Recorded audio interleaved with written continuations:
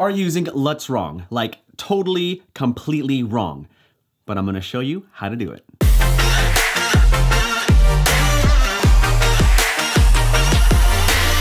So I'm an Adobe Premiere Pro user and I love editing with Adobe Premiere, and I also use a lot of LUTs within Premiere Pro.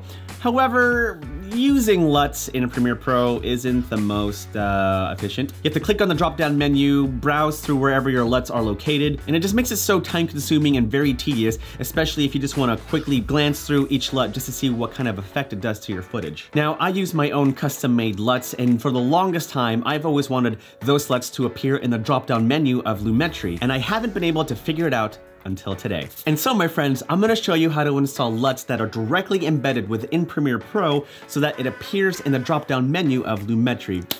So excited. Okay, so here we are in Premiere Pro, and this is the clip that we're going to use. Now, to apply a LUT, there are typically two ways to do it. You can do it through the basic correction tab and click on the drop-down menu, and you can select a LUT that's been pre-installed by Adobe, or use a LUT that you purchased or made for yourself and do it that way. I like to use technical LUTs in this section, and if you don't know what technical LUTs are, it's basically a LUT that brings your log footage back into the Rec 709 color space to help you color correct and color grade properly. A second type of LUT is called a creative LUT, and that's a LUT that you can use to emulate a specific film look on your footage. And I like to apply those LUTs in the creative tab of Lumetri by clicking on this drop-down menu, and here you can try the different pre-installed LUTs to see what your footage might look like.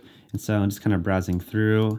But if you want to use a LUT that you purchased or already made, you have to click on Browse, search for your specific LUT, and apply your LUT that way. Now, it can get pretty tedious, especially if you have to browse through different folders to find specific LUTs. It'd be much easier if your LUT was available in this drop-down menu. And so I'm going to show you how to do that. Okay, so installing your LUTs in Premiere Pro is actually pretty easy. On the screen are two different pathways, one for Mac and one for PC. And all you have to do is copy and paste whatever LUT you want in those directories. And that's it. There are a couple things you're gonna have to do first, and so I'm gonna show you how to do that. Since I'm using a Mac, I'm gonna show you how to do it this way. It should be pretty similar on a PC, so just try to follow along. So I'm gonna go to the pathway on the Mac, and so that'll be through Library, Application Support, Adobe, go down to Common, and here is where we wanna make our first change. Right-click, make a new folder, and depending on your security, you're gonna have to put in a password, but once you're in the clear, the new folder that you're going to make will be called LUTs.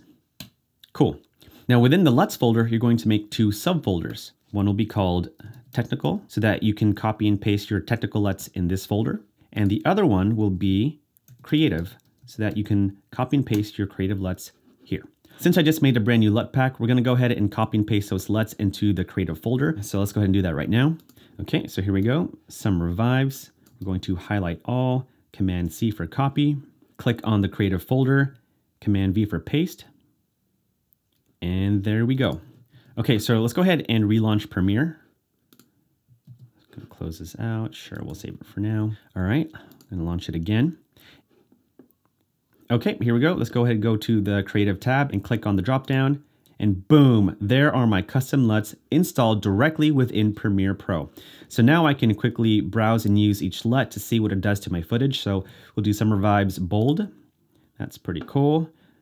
If I want, I can increase the intensity of the LUT or reduce it. I can even make some adjustments in the basic correction tab over here if I wanted to. If I don't like that, then I can go ahead and switch through another LUT. Let's do Polaroid, and let's go ahead and increase the intensity. So I have that really cool faded look. If you still don't like that, let's quickly choose another one. Let's do pinkish, lower the intensity of that. That's pretty cool. Let's go ahead and choose another one. Let's do golden hour. That looks quite nice. And so it's just really cool that you can quickly browse and use LUTs to see what it does to your footage really quickly. Also, if you purchase a technical LUT or made one on your own, then you want to put those LUTs in the technical folder. And once you launch Premiere Pro or relaunch it, you can find those LUTs right over here. And boom. I'm not sure if there's a similar or faster way to do it in Final Cut Pro or DaVinci Resolve, and so if you do use those programs and you know the answer, then definitely share your tips in the comments below. But if you do use Premiere Pro and you're looking for a faster way to browse and use LUTs to see what it does to your footage, then this is the way to do it. All right, guys, well, that is it for me. Hopefully that was helpful to you, and let me know what your experience using this little technique does for your workflow. Hopefully it'll help improve your workflow and not like destroy your computer. I hope it doesn't. If it does, I'm terribly sorry. If you're looking for someone to blame, then blame Phil. But I'm out of here. I'm gonna go test out a brand new drone that I just got, but I'll see you in the next one. Bye.